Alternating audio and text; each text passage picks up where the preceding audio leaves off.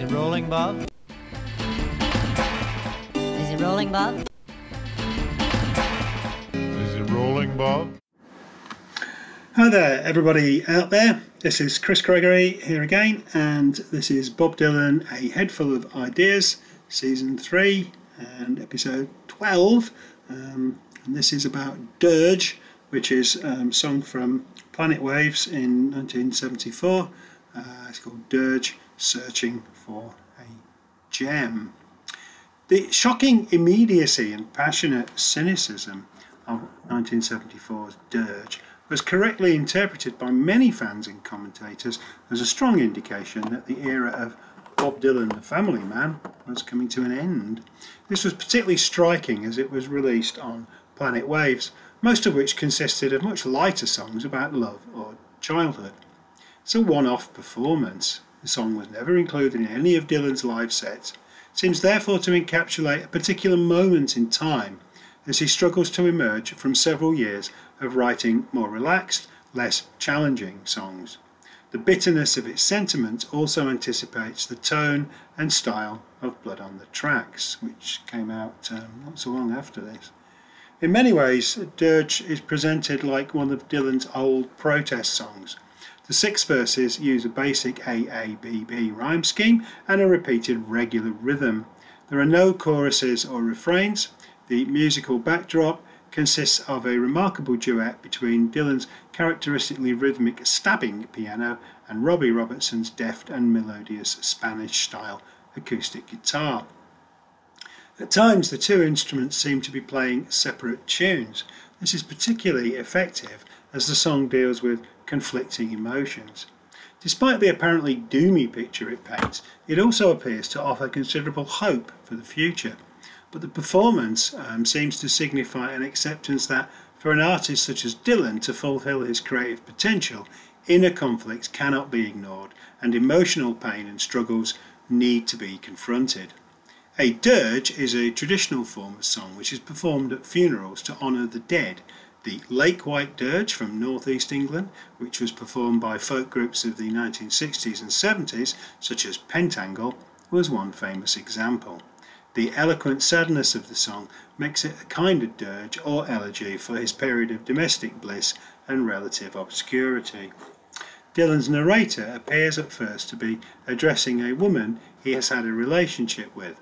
As with other songs in which he appears to be directing his love or his venom towards a particular woman, many commentators have tried to link this song to his memories of women he was associated with in the mid-60s. Susie Rotolo, of course, Joan Baez, Edie Sedgwick or Nico. But no detailed historical or geographical context is given here. We learn almost nothing about this person in the song or any actual details of a relationship. As in, like a Rolling Stone, Dylan appears to be using the convention of a personal address to articulate his feelings about a particular woman. But the expression of rage in the song strongly suggests that he has wider concerns about his relationship with fame and the public. Much of the narrator's bile seems to be directed not at the woman but at himself. This is apparent in the first line of the song, which is already shocking in its intensity and apparent emotional honesty. I hate myself for loving you, Dylan sings, and the weakness that it shows. The next line, however, seems to be dismissing the lover as a superficial and destructive force. Yeah, you are just a painted face on a trip down Suicide Road, he sings. It's pretty harsh stuff, though, isn't it? Perhaps the narrator is addressing the woman in scathing terms, but then the narrative takes us back in time. We are transported into a mysterious location and a definite denouement is presented to us. The stage was set, the lights went out all around the old hotel. I hate myself for loving you, and I'm glad the curtain fell. On one level, this could be a metaphorical description of the end of a relationship. However, in the context of this particular moment of Dylan's career, the reference to the falling curtain seems to connect strongly with the fact that the song was written towards the end of an 8-year hiatus from touring. Thus it already seems that the lover being addressed is a personification of the corruption of the falseness of showbiz, just a painted face. Some commentators have referred to the line about Suicide Road to suggest that the song is about the drugs that, in Sarah, his semi-autobiographical address to his wife written 2 years later, he tells her that he had taken the cure for. Ironically, he would sing that song on stage hidden behind white face paint. Perhaps the hotel referred to here is New York's Chelsea Hotel, Dylan's sometime residence in the mid-1960s, which is also referred to in Sarah. Thus it appears that this song has several targets at once. Dylan throws in elements of his own personal history and mythology in a song which gradually goes deeper and deeper into his own psyche. The lines, "I hate that foolish game we played and the need that was expressed and the mercy that you showed to me, whoever would have guessed," strongly suggest that he's conducting an internal discourse with his own conscience. Despite the anger that's been shown so far, the narrator recognises the healing effect of the mercy being shown here. He has clearly not followed Suicide Road to its logical conclusion. Somehow his own conscience has saved him. Yet he's clearly recalling a time in which his life was at a low ebb. In what follows, he gives us perhaps the song's most moving lines, which have an almost Blakean tone. "I went out on Lower Broadway and felt that place within, that hollow place where martyrs weep and angels play with sin." Lower Broadway is an area of Nashville. Many people assume this is in New York, but it's actually in Nashville, near the Ryman Auditorium, the famous home, as they call it, of country music. The street has many honky-tonks and other music venues. This is a location which Dylan is very likely to have visited during any of his sessions in Nashville from 1966 to 70. Therefore, the martyrs and angels, who are often characters in country songs, very distinctive country songs. "It Wasn't God Who Made Honky Tonk Angels," originally recorded in 1952 by Kitty Wells. These songs certainly deal with the consequences of sin in a big way. That's a big theme in country music, of course. Thus, Dylan may be giving some explanation for his country music period. Perhaps more importantly, though, here he refers to a hollow place within, which is presumably the source of his own creativity, as well as his inner pain. This is the pain he will soon need to confront in order to produce the great masterpiece, Blood on the Tracks. Dylan then appears to be addressing himself in his early protest phase. "Heard your songs of freedom and man forever stripped, acting out his folly while his back is being whipped." The slave comparison is then made explicit as Dylan laments the parlous state of humanity that led him to write these songs. "Like a slave in orbit, he's beaten till he's tame, all for a moment's glory, and it's a dirty, rotten shame." This is not a song that's constructed as carefully, I guess, as the songs on Blood on the Tracks. One almost thinks that he's going to just pour it out in one go, but there's genuine anger in his voice here. He appears to be inferring that his own political rage was beaten out of him, but he also acknowledges that the world that these songs of freedom were written about hasn't essentially changed. The fourth verse contains perhaps the crucial lines in the songs. "There are those who worship loneliness. I'm not one of them." Seems to suggest that his years of rural retreat were necessary but will not be permanent. He's itching to get back into the fray, it seems. "In this world of fiberglass," he sings, "I'm searching for a gem." He's now challenging his inner self in an attempt to revive the depth of inspiration that he'd struggled with during those earlier years. Up to now, though, the crystal ball upon the wall hasn't shown me nothing yet, but he's clearly hoping that the magic will happen again. He feels he's fulfilled his bargain with those weeping angels.